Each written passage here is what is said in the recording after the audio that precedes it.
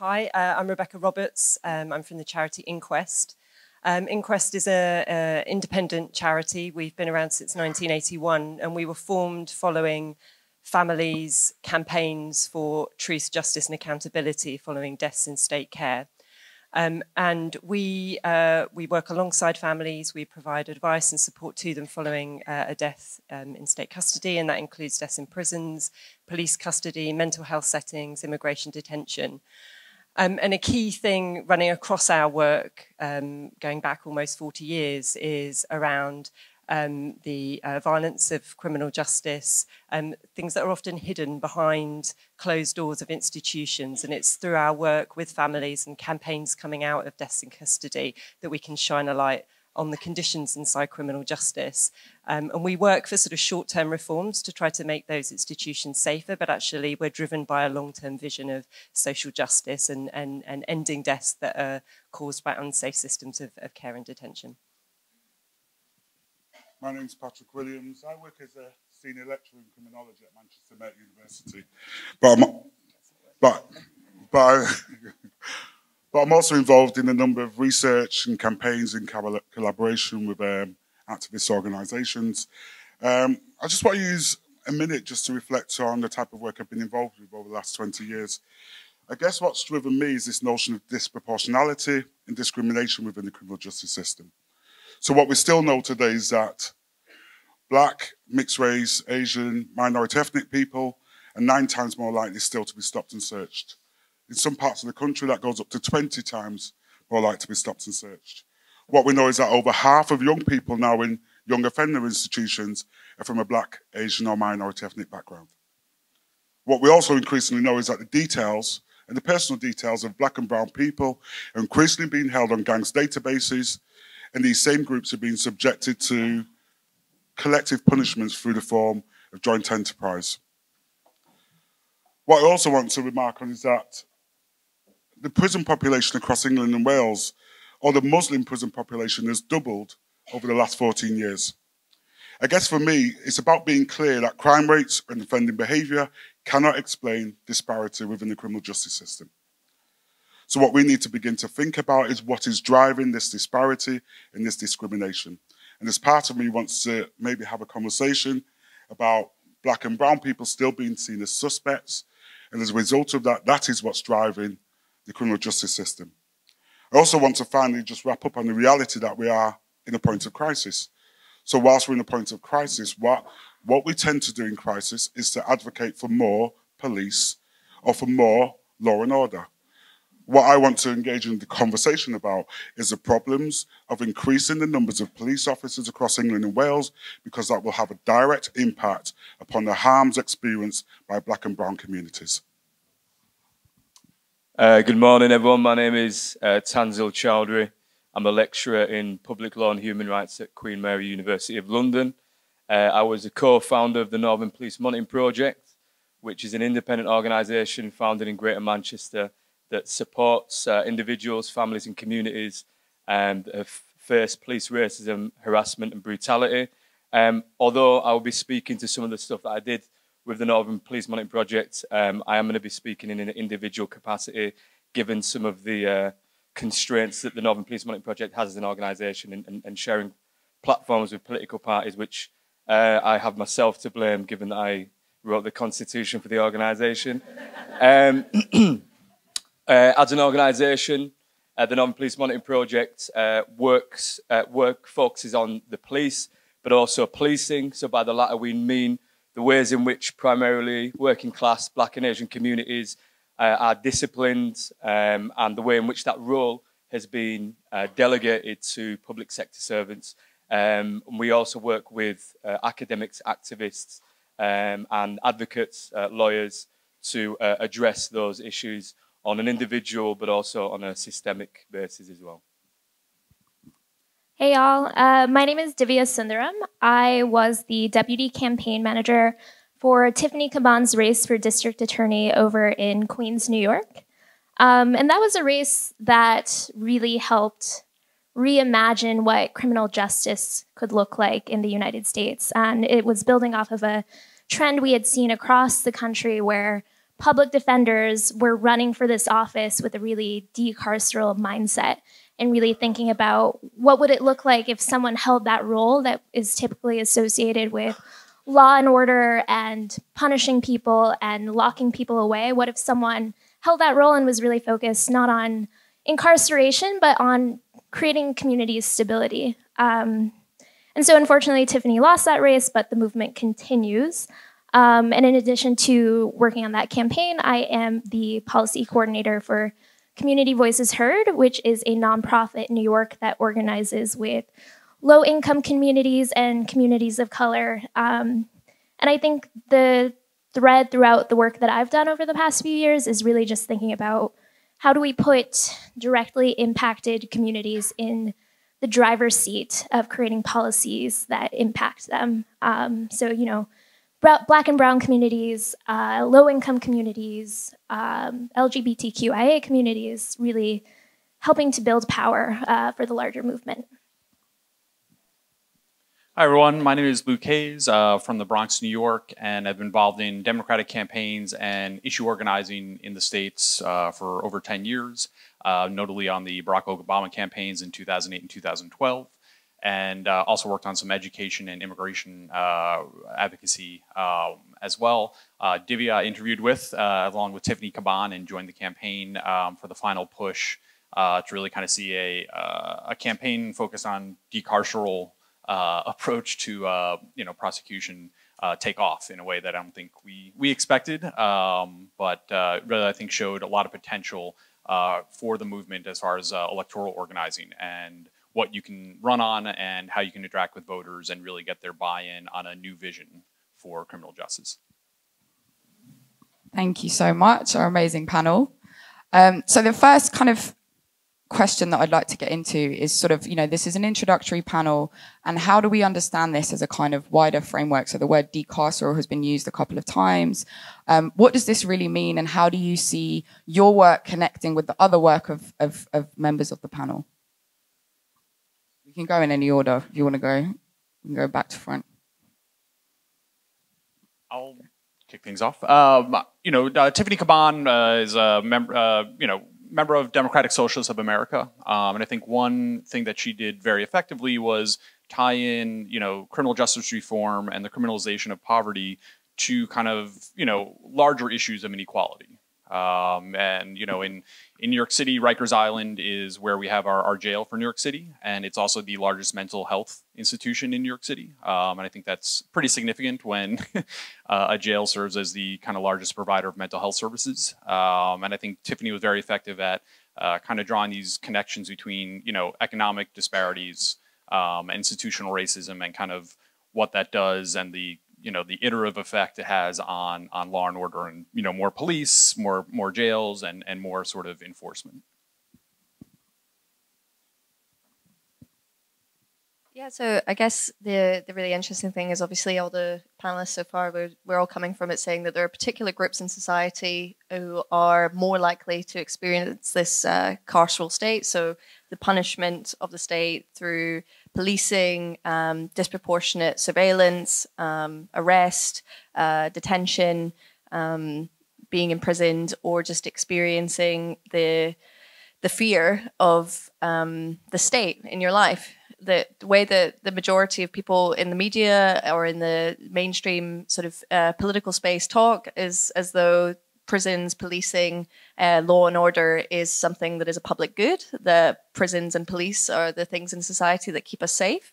And the thing about this panel is that showing that actually in reality for people who are marginalized, whether they be poor, whether they be LGBTQ, whether they be a migrant, whether they be a sex worker, whether they be black or brown, or indigenous communities, these people are not looking to the state as a form of safety or as a form of justice. They actually are experiencing the state in an incredibly violent way. And this is, for us in the Decrim Now campaign, something that is really at the heart of the organizing we do.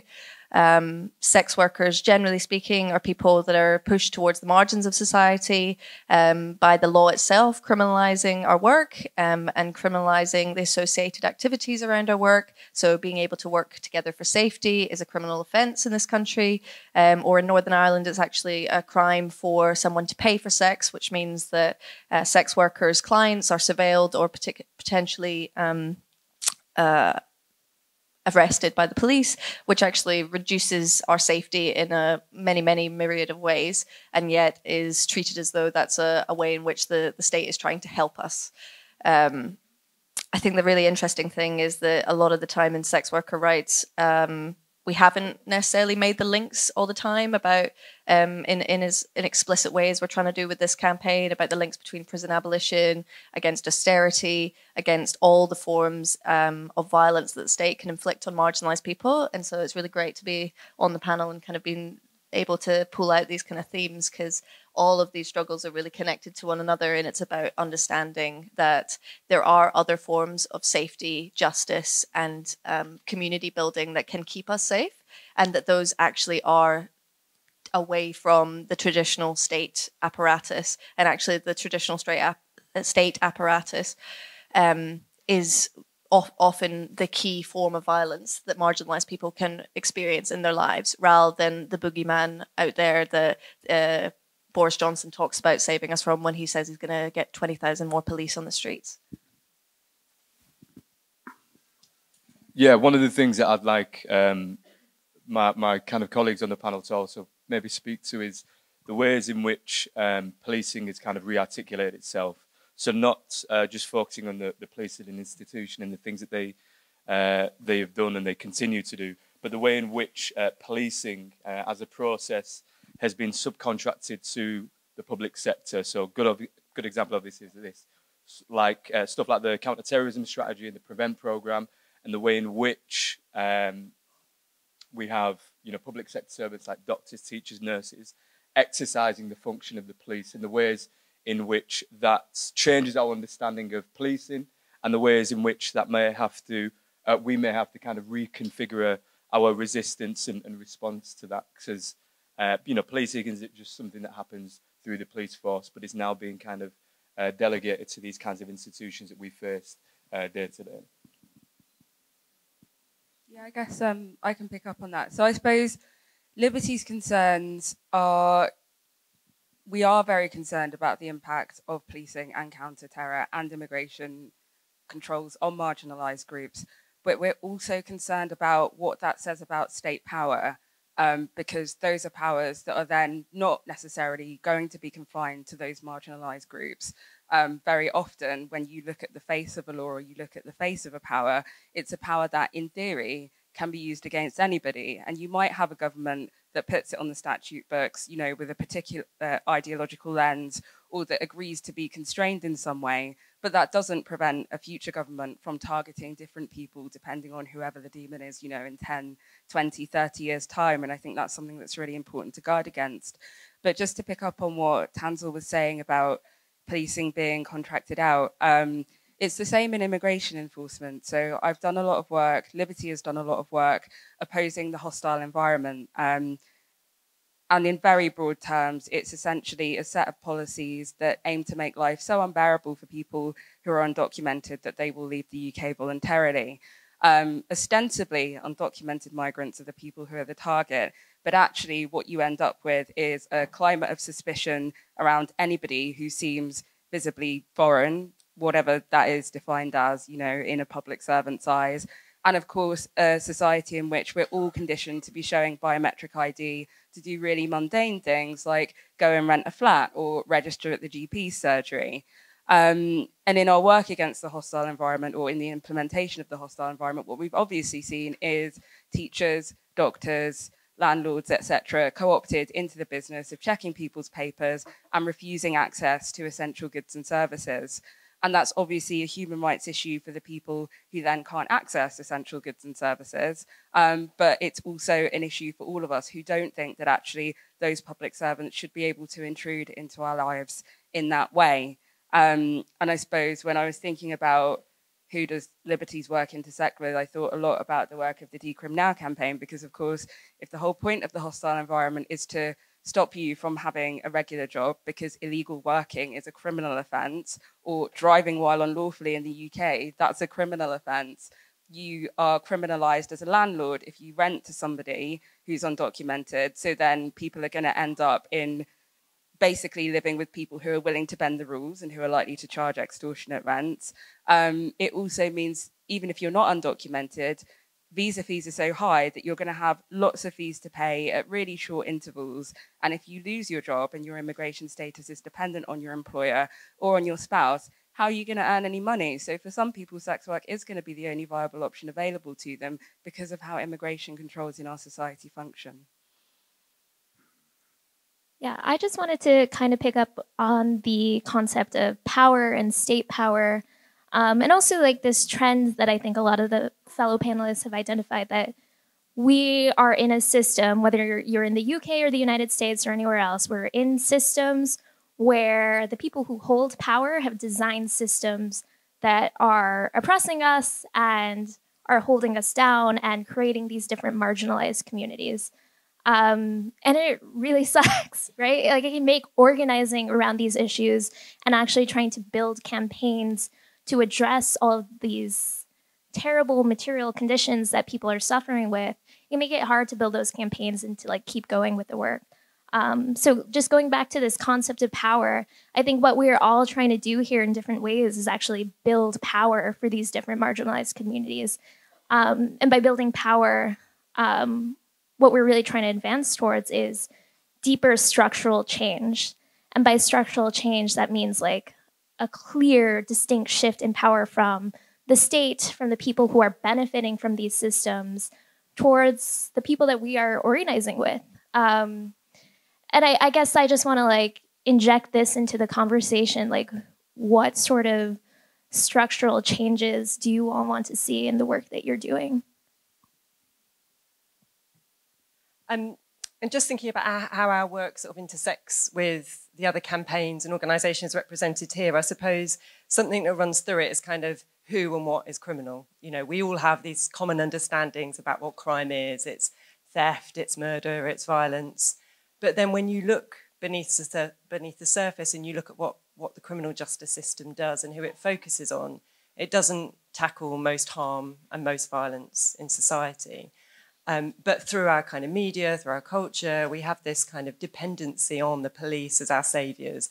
The prisons are the place where we put bad people and it keeps the rest of us safe.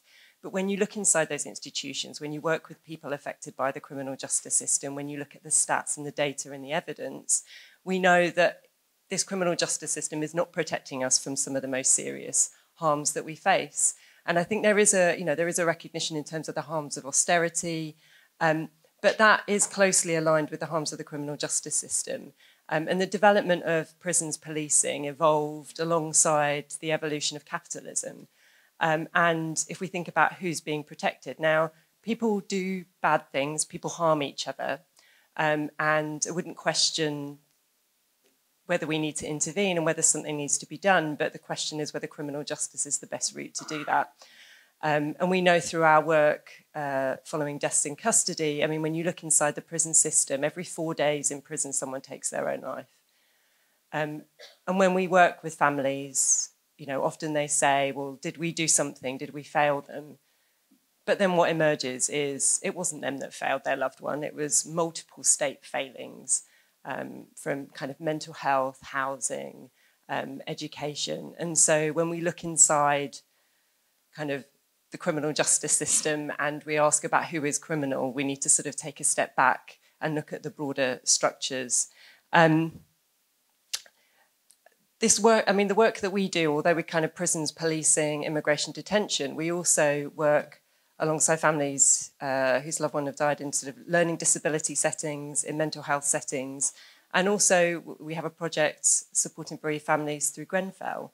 Now, there are common threads running through all of those instances of kind of state power, of death by indifference, where it's beyond just one individual deciding to harm somebody else. It's about how we kind of treat people in need.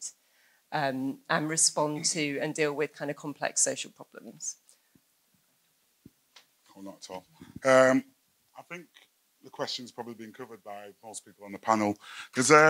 For me, there's a question around, and I'd like to draw off colleagues on the panel, in relation to the ways in which we begin to make sense of what is taking place. So traditionally, in some of the organisations I would work with would speak about notions of racism and institutional forms of racism. When we begin to see the encroachment of tech and technology and how that's beginning to conceal the practices of police, prisons, the criminal justice system, the penal apparatus, then we're almost beginning to sidefoot activist and campaign organisations in terms of what is taking place here. So we're no longer allowed to talk about racism. The discourses of gangs, notions of violence, county lines, all become the discourse through which we begin to make sense of the crime problem. And as Becca's already inferred, the crime problem, or what is criminal, is defined by those in positions of power. So I'd be really interested in how we can begin to refine our language, our lexicon, in terms of being able to challenge the harms that are presented by the criminal justice system. Would anyone like to pick up on that point in particular?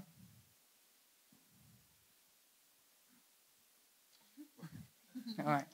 Yeah, I will. Yeah?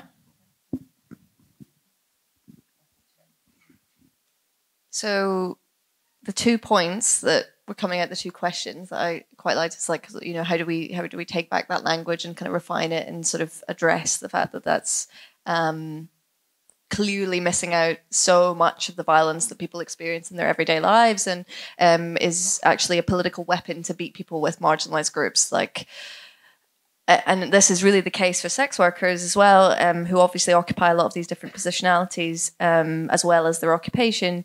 But I find it really an interesting sort of elucidating the sort of way that the language of criminal justice and sort of saving people from their context, etc., is kind of weaponized, while at the same time kind of criminalizing them further and weaponizing that against them.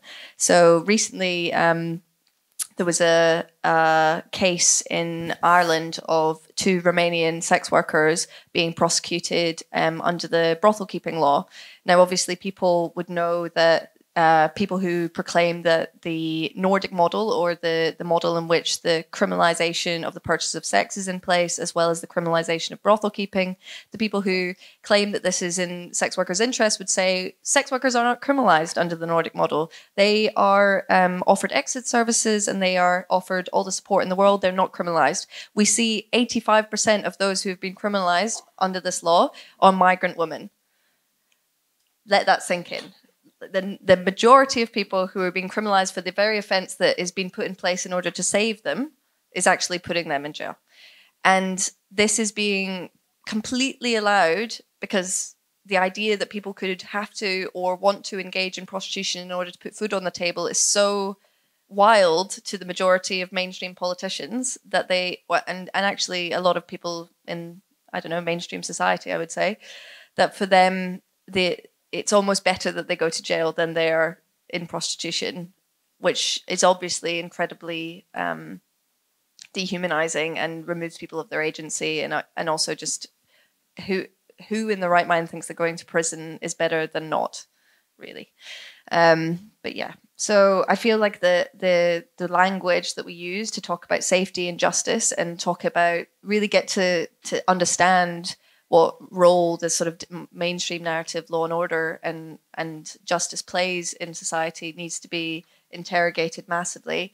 And I think that it means that traditional NGOs, it means traditional, not necessarily traditional, but people in the mainstream left have to grapple with prison abolition.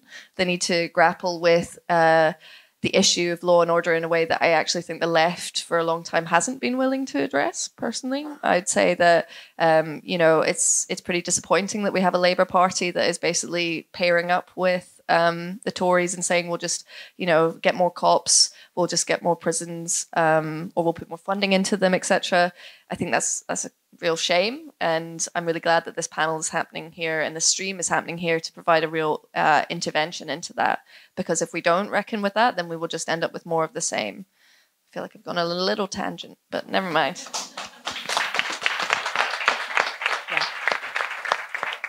Now that I've had more than 2 seconds to think about it, Patrick, I will come back to you. Just on the point about tech, so my background is in migrants' rights advocacy and migrant support stuff. I hadn't really done anything on tech and surveillance before coming to Liberty, apart from the Against Borders for Children campaign, which is around use of data by the Home Office for immigration enforcement, children's school records. And so my colleague left, a colleague that I love dearly. She's gone to lead another organisation very well, but she left, and it meant I ended up leading Liberty's work on the Data Protection Bill, which I wasn't very pleased about at the time, but actually was a really interesting and formative experience. And what I would say about tech is that tech advocacy in the UK is really, really specialised. It's really, really literally technical. And it speaks mainly about privacy. It takes place really only on the ground of human rights and data protection rights. And if human rights is spoken about, it's pretty much always in terms of privacy, tech and privacy. That's the phrase that you'll hear. And I think it's really important that progressive movements and struggles we are ourselves digitally literate, because actually when you think about what the government is trying to do, it's very rare that a new technology will make the government try to do something completely new. A new technology will aid the government, successive governments, in doing what governments in the state in general tend to do.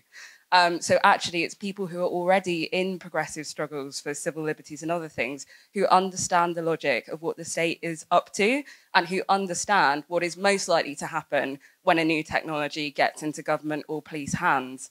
It's not generally the specialist tech NGOs who understand that, and they're less able to get out ahead.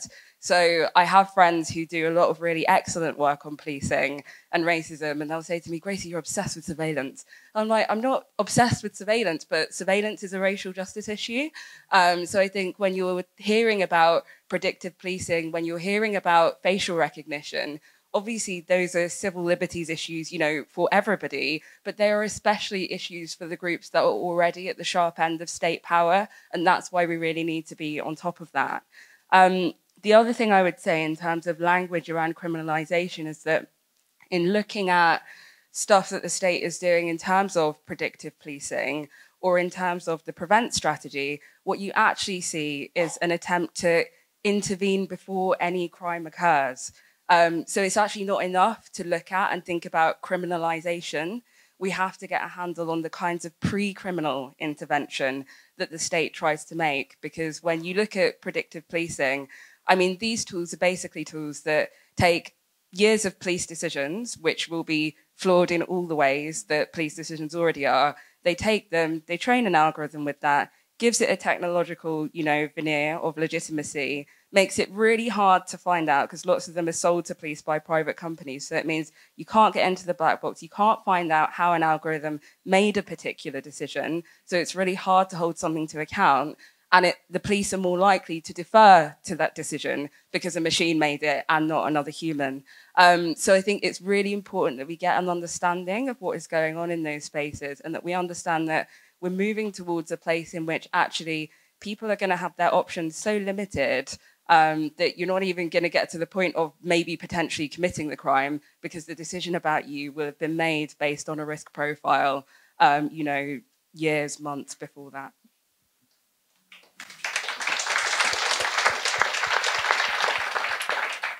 Okay, I've seen some hands up. I just want to say we are going to have an ample time for questions after this next question, which I'm going to ask the panel. And after this bit of the discussion, we'll open it up. But this is just a kind of forward-looking and kind of organising focused and positive question, which is, what does a world in which you have succeeded with your campaign goals look like? And how do we, every single person in this room, get involved in making that world a reality? I think one of the things we found with the Tiffany Comyn campaign, and decriminalization actually is I think a good example of this is, I think often we're told, and this is kind of a manifestation of, again, institutional sort of, you're not supposed to talk about that.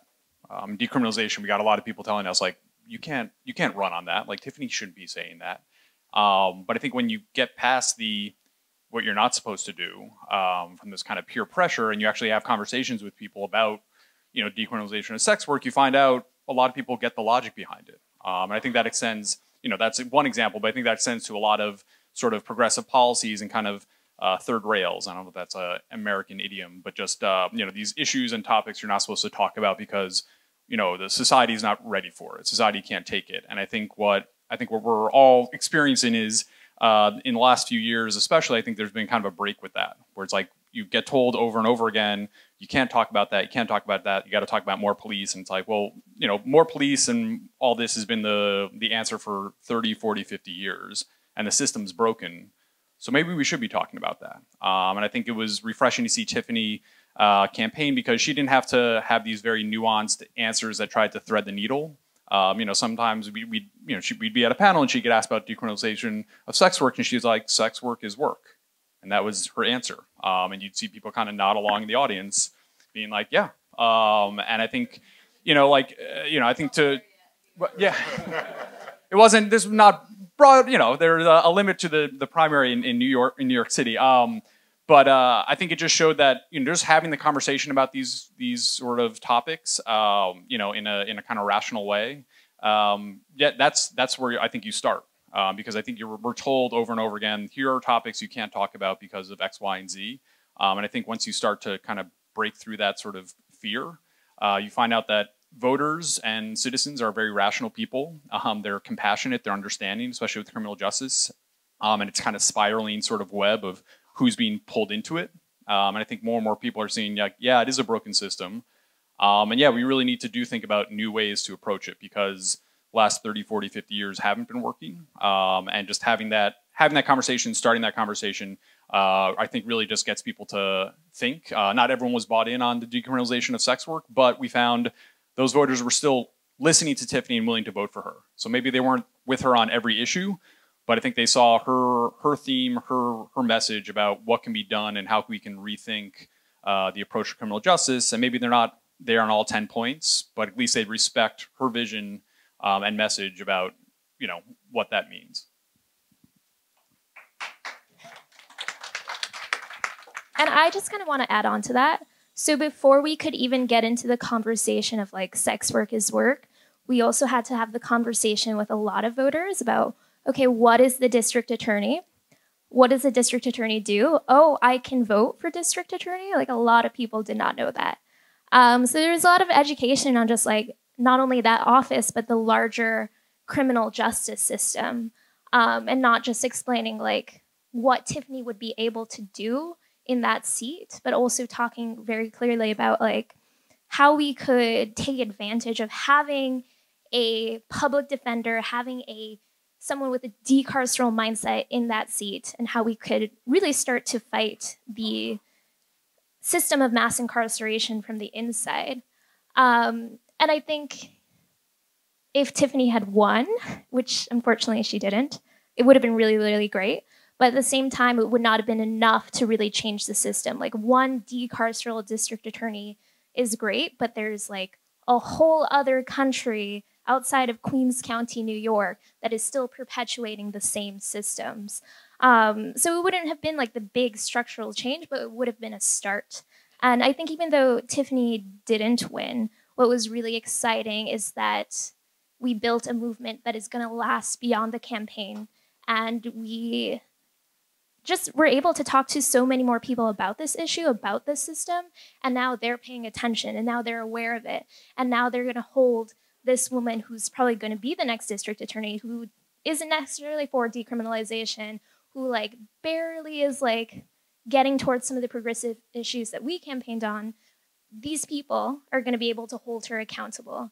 And so when I think we're asking this question about like the world as it should be or as it could be, like having a base of people who are talking about these issues, who are mobilized and like angry and like actually want to see change is going to be so critical to that. Because like this is just like 8 people on a stage. We can't do all this work on our own. It's a lot. And so if we can have that big base of people who are ready to like organize around this and fight with us, I think that's going to make a huge difference.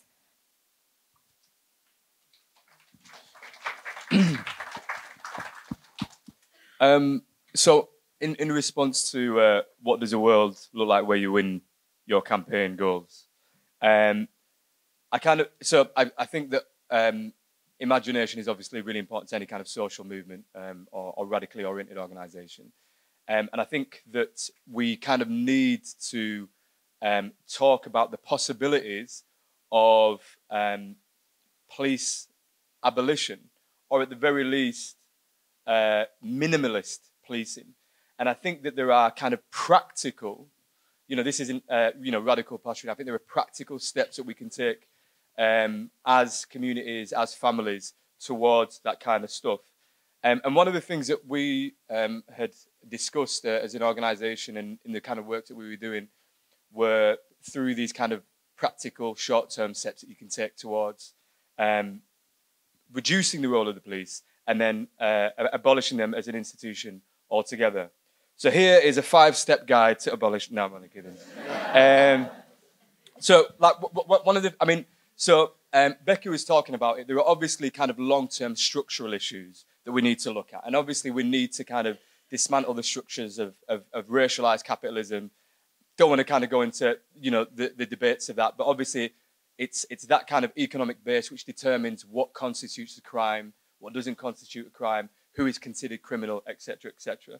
But in terms of the kinds of short-term things I think we can do, one of them is, I think, as a default position, organisations that organise around police brutality and harassment ought to have a position of non-engagement with the police. Now, this isn't criticising those individuals and organisations that do have kind of strategic engagement with the police, and I think there is a place for that. But I think the default has to be non-engagement with the police. One of the reasons I think we need to do that is because the police are not primarily concerned, I think, with dialogue policing, but with intrusion and infiltration. And there are numerous reports that speak to that effect. NetPol released a report on intelligence gathering and police intrusion, and this kind of primarily critiqued the police liaison officers. They're the ones that look really, really friendly, and they'll come up to you and ask you how your day has been, and then they'll gather loads of intelligence on you and the particular social movement. It found in this report that a lot of former FIT officers, which is the intelligence gathering organisation of the wing, became police liaison officers. The other thing that I think the other reason why I think non-engagement with the police is important is because the ineffectiveness of the dialogue. So some of the stuff that became apparent to organisations that I'd worked with are the ways in which these kinds of institutions in forums for engaging with the police were rendered really, really ineffective. So I spoke to a lot of colleagues of mine in Greater Manchester who were part of these independent advisory groups whose role were to, quote, improve communications with groups not usually in dialogue with the police. And what they found with these independent advisory groups is that they weren't concerned with, they didn't empower independent advisory groups to actually dictate policing agendas, but it was almost kind of merely a thought form of kind of therapy, maybe communication. Obviously, which is important, but it gave the police a PR win and nothing fundamentally changed. The other thing I think as well, engagement with the police can often do is to compromise community trust through this kind of infiltration. But it also limits our radical imaginations and excludes, or rather precludes, the possibility of minimalist policing and eventual abolition of the police. Now, the reason why this is important is because I think in a lot of the discourse around the police is we naturalize the police as if they are a force that exists in every society, when in fact, obviously, they're a contingent institution which emerged with the ascendancy of industrial capitalism and with the way in which policing of colonized bodies happened during the British Empire. Now, in terms of, obviously, the long-term solutions, a good place to start, which I don't think articulated anything new, but synthesized a lot of things that, a lot of the Black Power movement was saying in the United States, is a book by Alex Vitale on the end of policing, which looks at these kind of structural issues. But in terms of the short-term things that I think we can do towards minimalist policing with radical accountability and eventual police abolition is the kinds of things that I think we've already been talking about and that are taking place in the US and elsewhere. So one is stuff like decriminalization, which we've kind of talked about, decriminalization of sex work, decriminalization of drug use and drug abuse. These are not criminal justice matters. These are public health issues. one of the things that I was speaking to about with comrades actually from New York City was kind of divestiture. So articulating the argument of funneling money away from the police into infrastructure projects like social clubs, social and mental health care, education, sports, looking at alternatives like restorative justice, all of these kinds of things. And these are winnable, because often when you talk about police abolition, it seems like pie in the sky thinking, but these are the kinds of things that are already happening. And importantly, they require all of us to win that on the discursive level so that we can kind of affect this more kind of materialist change. So the world that I think that we need to be imagining is one in which we render the need of the police obsolete. And we can do that with these practical interim measures like divestiture, like decriminalisation, and articulating these public health models.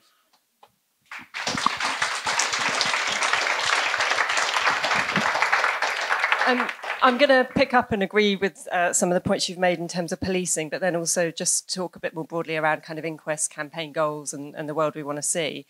I mean, you know, what we know is that we've criminalised need and criminalised social need, and we have seen this huge expansion in terms of our expectations around what the police should be doing. So Her Majesty's Inspectorate of Constabulary, they published a report a couple of years ago, and I think they said most calls to the police, I think it was something like 84%, were for non-crime incidents. So we're picking up the phone and we're calling the police out for concerns for welfare, for mental health crises. Now, one response is that what we do is we train the police so that they do that better and they respond in a more safe way, and their use of restraint is better and whatnot. But maybe what we should be doing is calling for a strategic withdrawal of the police from certain functions. And the product of that is what then we do is we invest in youth workers and mental health workers, and we have different first responders rather than it being the police. In terms of sort of inquest's work, you know, our strapline, it says it on my T-shirt, it's truth, justice and accountability.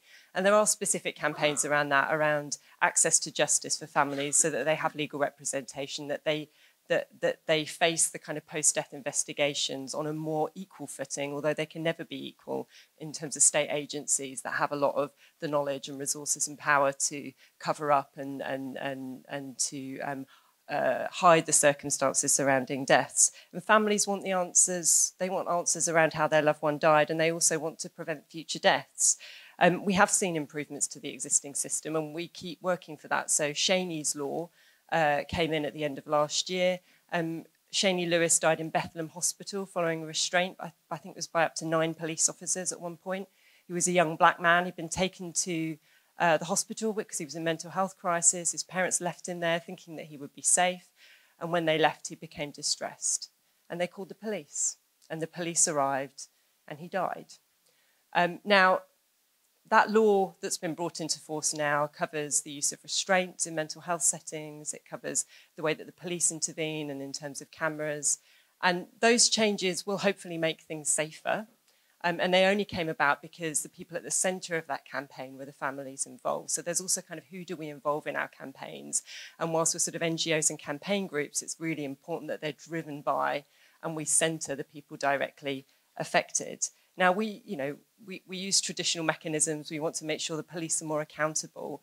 But ultimately, we know from our experiences that those legal mechanisms very rarely hold the police to account, and they very rarely bring about that systemic change. So it's also trying to think about other alternative ways of thinking about justice and accountability beyond those individualized models of punishment. And there's the case of John Burge in Chicago, and I'll just speak very briefly about this. So he was a police officer who oversaw the torture and abuse of many black men in Chicago who were then subsequently confessed to very serious offences and were imprisoned.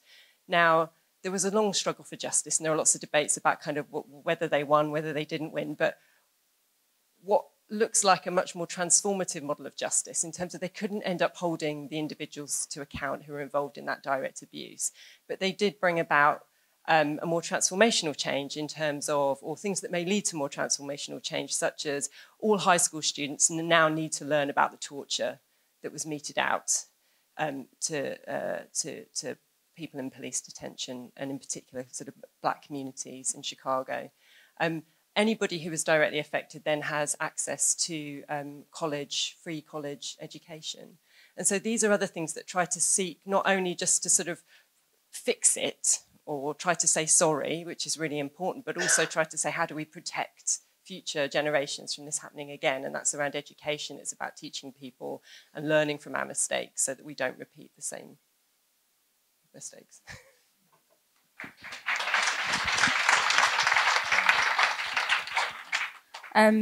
So the question was, what does winning look like and how do we get there? Yeah, okay, huge question.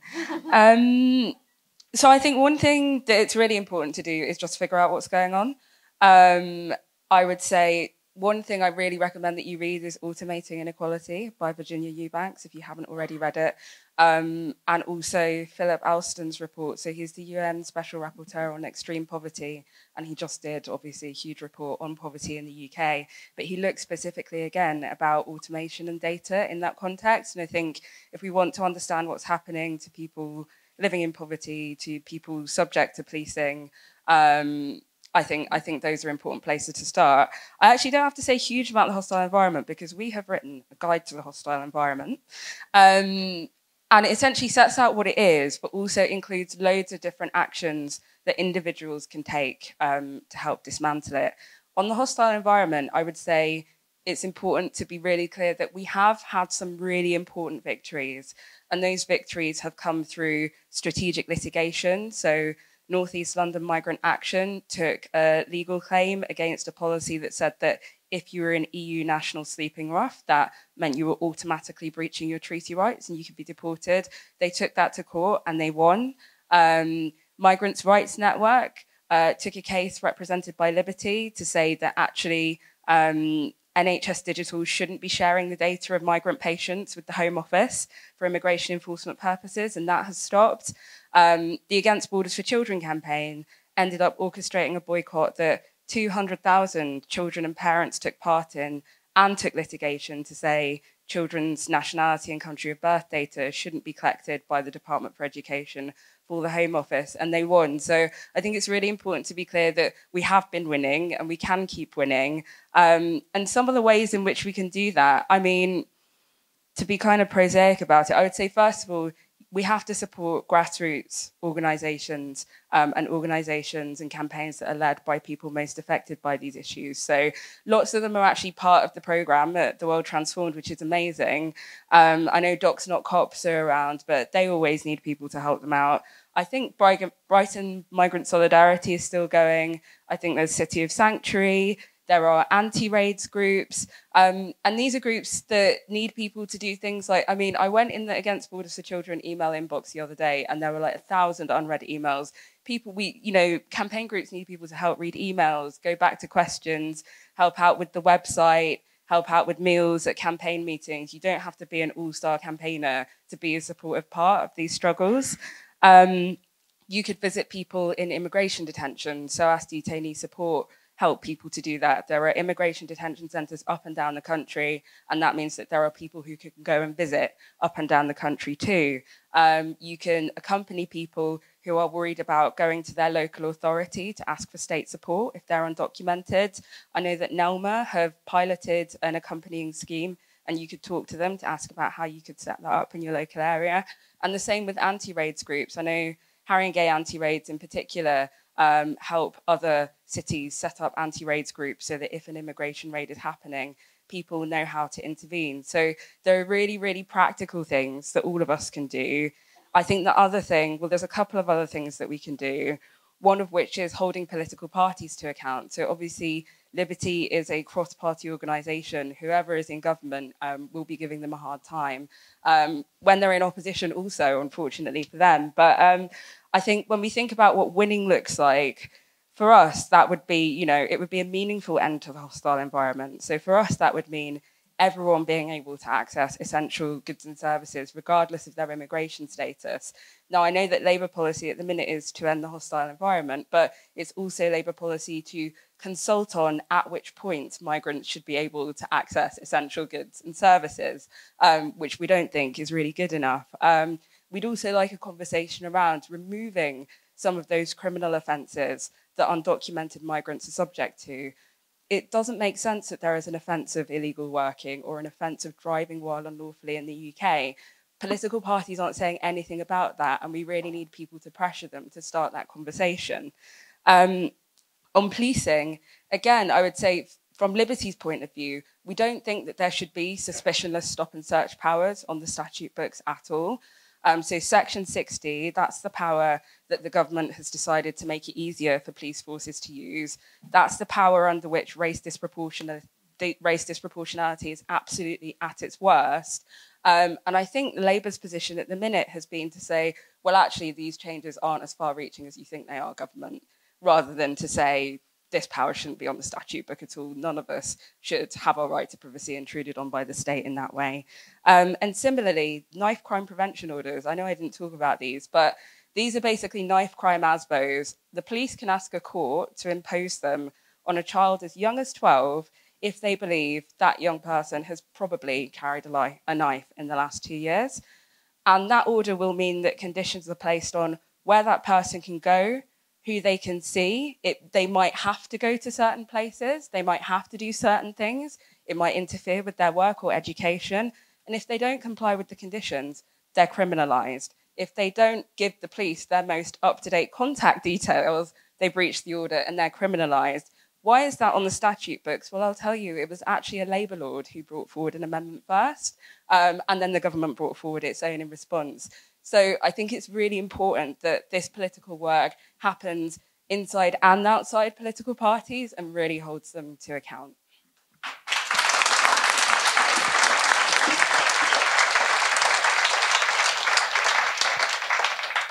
Thanks, Grace. Can I just build on some of that as well? For me, much of my research has been involved with young people who have been identified as being gang involved. And these individuals have been subjected to gangs databases, to gangs matrix in London, for example. And in effect, what we found in that piece of work, that these young individuals, predominantly, 78% are black individuals, 87% are black Asian minority ethnic. These individuals are subjected to over-policing. Some individuals speak about being stopped and searched 200, 300 times. Young people talk about being stopped and searched because it's as normal as putting your clothes on. These are the environments and the hostile environments with which increasingly young black and brown individuals are policed within communities across England and Wales. For me, therefore, advocating for the abolition of gangs databases, I think, is extremely important. I think the idea that particular groups and individuals are policed under this discourse of being gang involved, determined by the police. This isn't self-disclosure. These are individuals who the police believe to be gang involved. Is hugely problematic. So I would start from that position as well. And I just wanted to add to the points that Grace was making. However, for me, there's a central question. What we have to acknowledge, and what I acknowledge, is that the criminal justice system is ineffective. It doesn't work. It never has worked. And we have to start from that position and acknowledge how ineffective this system is. If we look at detection rates are now under 10% of offences being perpetrated across England and Wales. And that's based on the police definitions of crime as well. Less than 10%. What we know is that the vast majority of individuals who are pulled into prison will be reconvicted on release from custody. This is an ineffective system. So from the outset, I begin to build on the premise that we should be looking to shift, abolish, or certainly wind down these institutions which contribute significant harm to the lives of particular groups and individuals across England and Wales. I also believe the system, therefore, is driven on a principle of risk. We need to identify who is risky so that we can feel safer. Now, what tends to happen is that those individuals who are seen as risky tend to be those individuals who do not look like you in the main. They tend to look like black and brown bodies. Those discourses around who is risky and who poses a problem intensifies, it changes, it transmogrifies, but essentially there are particular groups who will always be deemed as risky. What I would argue is that a system, and the criminal justice system, needs to be shifted. We need to move towards a notion of a social justice system. A system that responds to the needs of all individuals within society rather than the risk that those individuals are thought to present. I still think it's remarkable that if an individual needs treatment for substance misuse, they have more chance of getting that within the criminal justice system. If individuals have mental health concerns, you have more chance of getting that resolved through a criminal justice system.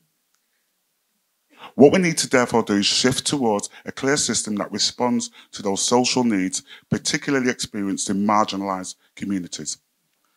I guess, finally for me, what does success look like? Well, this annual or biannual figure of this group being this times more likely to be stopped and searched, that group being will begin to disappear. We will move towards a parity. There will be no more this 9 times more or 20 times more. We need to shift away from those discourses. I'm a utopian. I believe in the notion that we should be abolishing the police. The police are trauma-inducing for a group of young people, and the vast majority of young people across England and Wales. And as such, we need to shift away from those discourses, from those risk-based discourses, towards social justice systems. Yeah?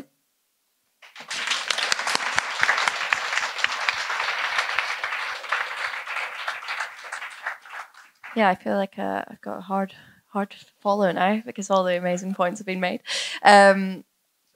I guess in the short term, obviously, I would like to see the decriminalisation of sex work. I would like to know that sex workers are not going to be experiencing raids, detentions, deportations, that they're not more at risk of violence, because that's what's happening right now. In September, there has been Operation Aident, which is a European-wide set of raids, predominantly for migrant workers working in brothels. In London and Soho, there will probably have been raids, and there will be migrant sex workers who will have had their earnings taken away from them. They will have probably been harassed and violated by police, and then will probably be being deported. And that is seen as a measure of help and care, when in reality that is nothing like that. It's just punishment. It's punishment. It's and also, to be quite frank, it's about the criminalization of migration. Like, we can't, like, the discourse around trafficking that has sort of built and built and built over the last 10, 15 years in this country and across the globe, really. It's so around our ability to criminalize and assert borders. It's not about saving women. It's about determining the bad guys that we can send home. And we really need to disrupt the idea that it's the state who are going to save us from the world's problems. They are actually creating them. I think that for me, a sort of, I don't know, North Star is trying to make prisons unintelligible, trying to make the police as a presence in our society unintelligible, because right now, prison abolition and police abolition to the majority of people feels unintelligible, and we need that to be completely turned on its head, because for the majority of people who are experiencing that violence, the idea that the police can produce safety and justice is unintelligible, and we need to be finding ways to be able to communicate that with the mainstream public and actually make sure that that is done in such a way that people realize and really take to heart that. Because right now, for me, I feel like we've only just started being able to make that conversation meaningfully happen within the left, and we still have so much further to go. Like, the fact that I'm even on this panel, you know, is down to people like yourself and people who have run this program this year actually feeling like sex workers have something to contribute and have something to say, and that has completely changed the landscape over the last God knows how long. So we're only at the beginning, but we have so much more to do. And I feel like if we can learn from each other's struggles and build towards this sort of North Star, then we actually have a really good shot of being able to change things fundamentally and improve people's material conditions in their lives. But it means trying to be really radical in what we're calling for. And, you know, unfortunately, she didn't win, but the fact that she got where she got is a real testament to the fact that these messages are resonating with people and that we've come so much further along. The idea of putting, you know, decriminalizing prostitution on a ticket, God, yeah, it's crazy. So the fact that it's becoming not crazy is like really cheering for me. And the fact that we're having this conversation and we're actually in a position where the room is filled is really amazing to me. And I think that, you know, the rest of the sessions are going to be incredible, drawing on all these pieces and sort of building that sort of that web of solidarity. So yeah, thanks for putting it on. Thank you.